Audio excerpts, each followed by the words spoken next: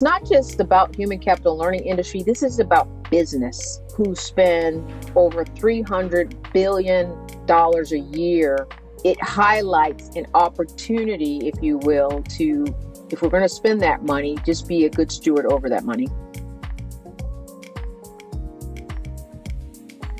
All right, welcome to this episode of LearnOps Leadership Series. My guest today is Dr. Sydney Savion, CLO, Chief Learning Officer at Cityblock Health.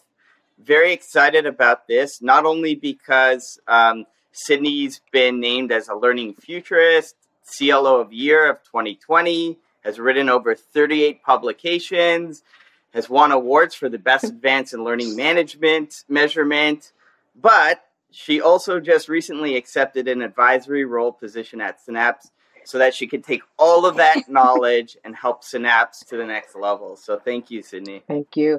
Thanks for having me, Ryan. I always like to start off with stories. Everybody loves hearing stories, and I would love to learn more about your story on how you even got into learning and development. Well, I'm going to go back to my formative years. I grew up on a sprawling farm in Virginia, and for those who are listening that and watching, perhaps that have grown up on the farm, you know, there's, other than labor, there's hardly anything to do. So you have to use your imagination, and that is where I spent a lot of time reading and a lot of time imagining. And back in the day, before Google, there were encyclopedias, and those encyclopedias transported me everywhere, to other countries, to outer space, to places, and to exposing me to things that I had not been exposed to growing up on the farm. And so that's where it really all began, this kind of this thirst for learning and curiosity, which led me into the military. And in the military, for pretty much every military around the world, it's kind of known for leadership development, and training is just embedded in everything we do from day one. And that's really what kind of got me on this journey towards becoming a learning practitioner. And there's a lot of other things in the story, but I imagine through these questions, we'll get to some of those things. But that's where it all began for me, Ryan. Thanks for sharing. The LearnOps Leadership Series is all about talking about the operational side of learning and development, because for whatever reason, the industry just doesn't talk about it enough. It's not considered sexy, but it's the part that every L&D team needs to do and do well. I mean, you and I have had some pretty extensive conversations on treating learning like a business. What do you mean by that? Yeah, learning like a business.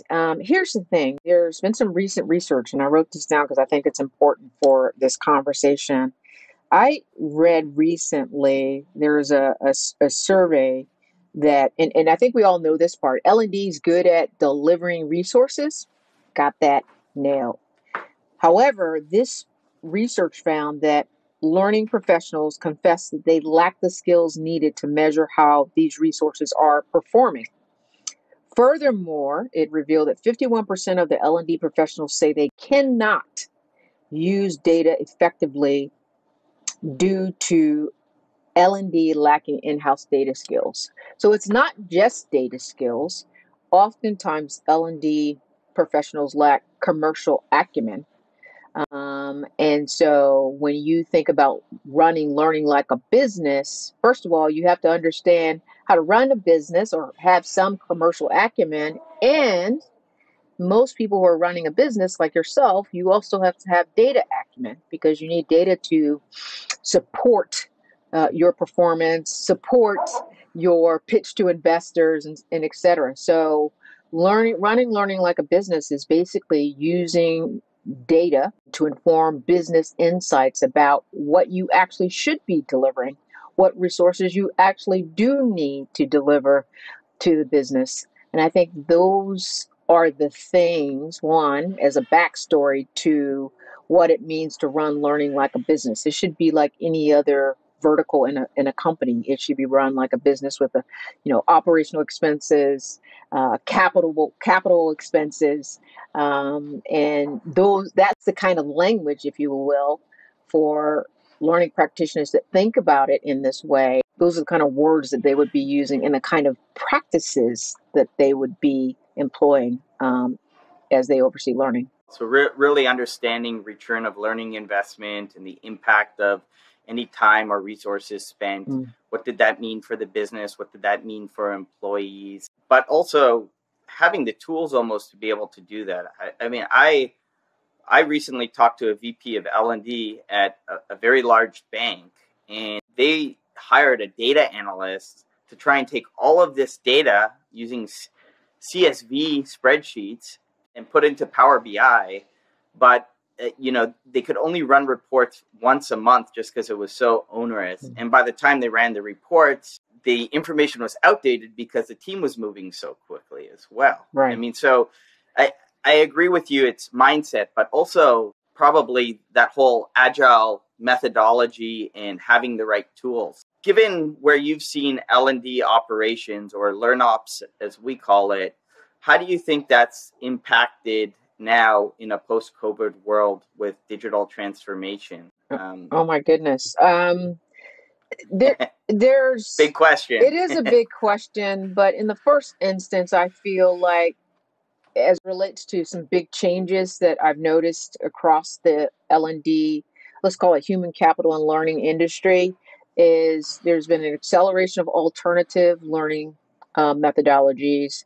There's been more focus on an equitable workforce. That's just a reality. There's been more focus on promoting well-being. So those are some holistic things that I think are happening. But then I believe there are many companies that are shedding their L&D functions, but there are many companies that are now investing more in L&D resources. And I think there is going to be, at least in my experience, more of a burning imperative for practitioners to be able to establish what that return on investment is. And I think a big part of that is, one, knowing what data to collect, two, what to do with that data when you get it, and three, have the ecosystem in terms of whether it's the tech stack or processes and strategy, learning strategy, to be able to actually determine what that return on investment is. And today, most times those are all separate things. It's not built into one single platform to do that. And I am one of those people who hired a whole team of data scientists when I was at Dell Technologies and coders to do exactly what you described in your example. So I have felt the pain personally and had to come up with a solution. It's a big problem. Yes. No, definitely a big problem. Given that, you've hired people, you've built an operating model, what would you say to the audience who watches this? Like, what, in your opinion, is a modern approach to L&D operations? Ooh, what have you... Yeah, what even coming into Cityblock, like, what were some of the first focus areas to build your operating model? Like, what do you think works the best and why? Well, I feel the first things first is understanding the business and understanding the business and the product that the company's selling. It's great to get second and third hand information about what the needs are. And typically that comes from managers or people, but from getting out in the field and understanding the business and understanding what products you're selling. And I think that's one of the most important things, creating a learning strategy. I think it's so important to give the company the direction, vision of where we need to go. So based on what, I've learned, let's just use me, for example, what direction do I think we need to go? What direction do I think we need to go? So building a strategy, I think it needs to be in that strategy in terms of the actions tied to executing on the strategy, being able to clearly correlate those learning objectives to business outcomes. What are the business KPIs? So in the process of doing a listening tour is understanding what are those key performance indicators that drive the business. In the second instance, I think it's maybe this is the fourth. It's having a strong understanding of data and commercial acumen. I think that one of the things for me is building that capability or uplifting that capability within my team and in my previous teams, so that you can be able to correlate learning objectives to business outcomes. And I think the other thing would be having doing a survey of your tech stack. I think, as you know, Ryan, most companies have, even at a high growth company like Cityblock, we've got multiple different learning platforms. But think about bigger companies, they have so many different learning platforms because you've got people in the business buying platforms. So there's no centralized learning tech stack ecosystem, if you will. It's all disparate. So those are some of the things that I would say, man, if you could bundle all that into one platform, I think that would be the magic. And you've already started on that journey with Synapse. So I think this is something that the industry, it's not just about human capital learning industry, this is about business.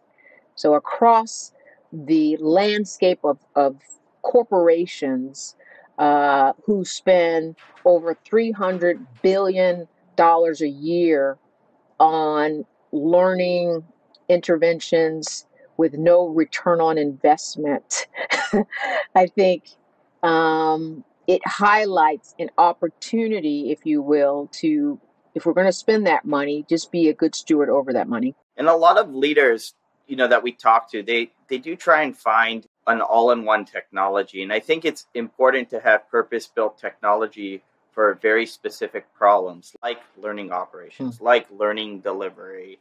And these types of technologies can very well speak together in today's world using iPaaS or connectivity softwares and things like that. Going back to the commercial side of things, where L&D is versus where other business units are. I mean, I feel that learning and development is kind of 10 years behind where software and development used to be. So, software developers, they didn't have DevOps, they didn't have Agile.